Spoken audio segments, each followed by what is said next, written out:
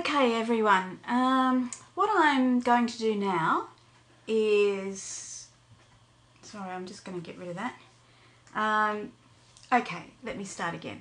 Okay, I've had a few questions about what to do when it looks like we can't add a picture to the to your blog.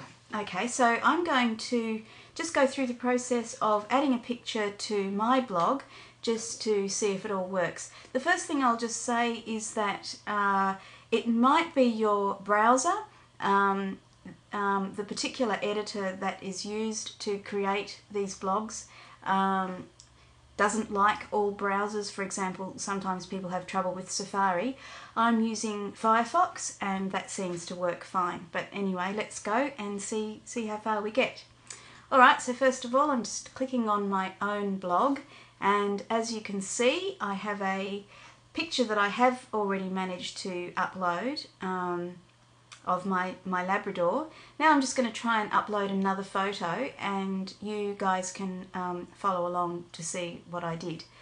Okay, so here we go. I'm going to edit the entry.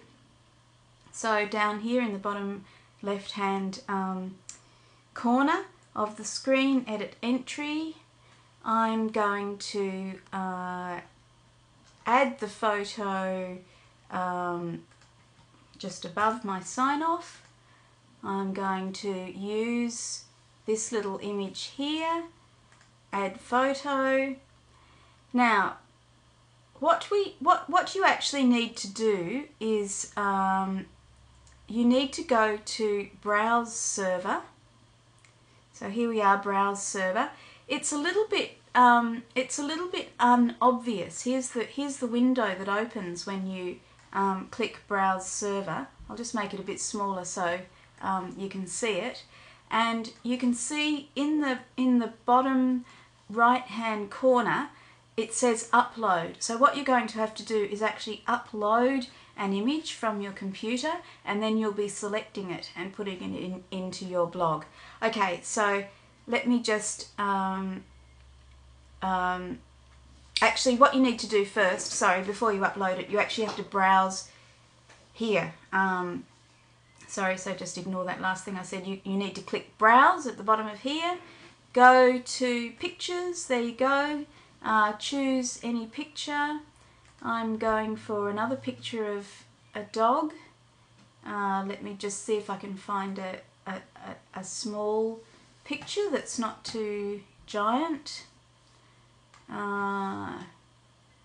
So here we go, this one's 72 kilobytes. I'm not quite sure exactly what it is, but let's whack that in.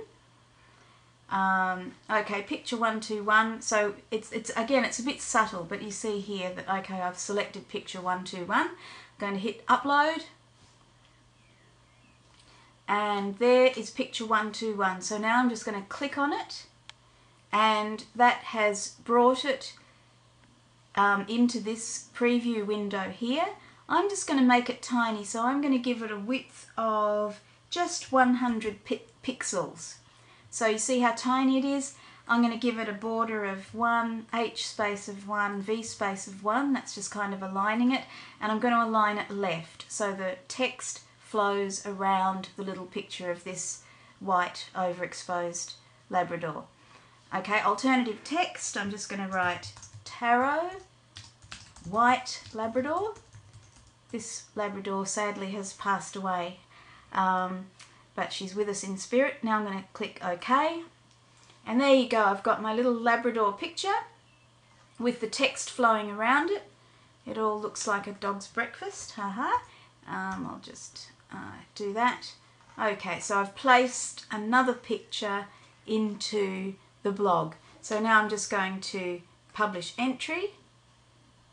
Okay, and there we've got a little tiny picture of a white Labrador, and then the other picture is still there of the black Labrador. So I hope that makes sense. It's not particularly intuitive, it's a little bit clunky, but that's how some things are in the world, and hopefully that helps.